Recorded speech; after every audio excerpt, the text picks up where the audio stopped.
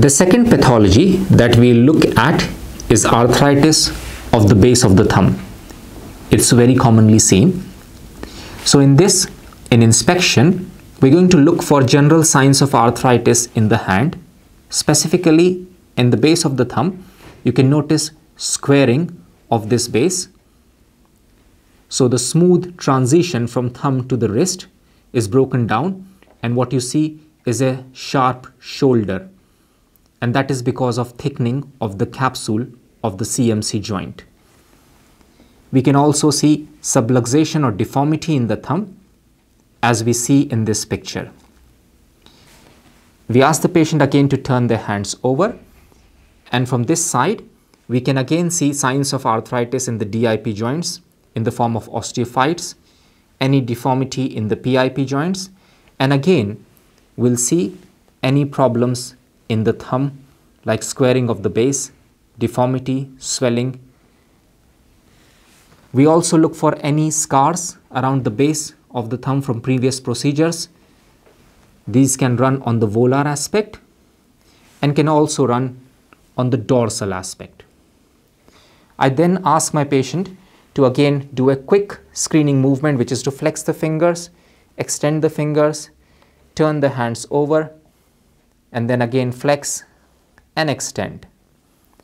If you want to specifically check for movements of the thumb, we can ask them to touch the tip of individual fingers, and that's a nice functional assessment, and then run the finger down each of the finger, and that's a nice screening test to see how much functional problem they are getting with the thumb. We can also ask them to pick up a pen and show us the grip, and this is a nice functional assessment. Ask them to squeeze the fingers of my hand as tightly as they can to check for any pain generated when they do this, and also to hold my forearm and squeeze as tightly as they can and see how much strong their grip is. This will all be a nice functional assessment for problems around the base of the thumb. We also look at the thenar eminence muscle bulk, which can be lost because of disuse, as they are using the hand less and less, especially the thumb less and less. Next, we move on to palpation, and here we're going to palpate for pain and discomfort around the base of their thumb.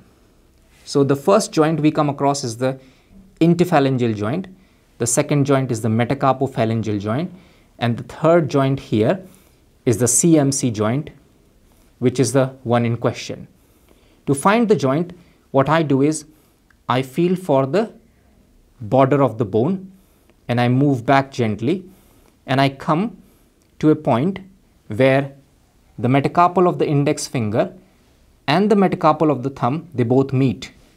So I can easily go back and palpate this point, and where they both meet, just next to that radially, is your CMC joint.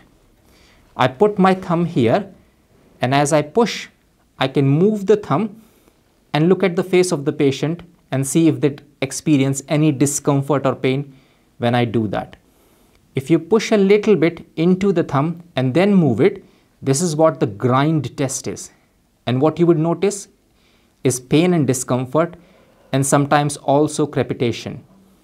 That will be a positive test for arthritis in the base, that is CMC joint, and also the next joint, which is the STT joint. We can also do X-rays to confirm our diagnosis of arthritis here, and then treat it accordingly. Thank you.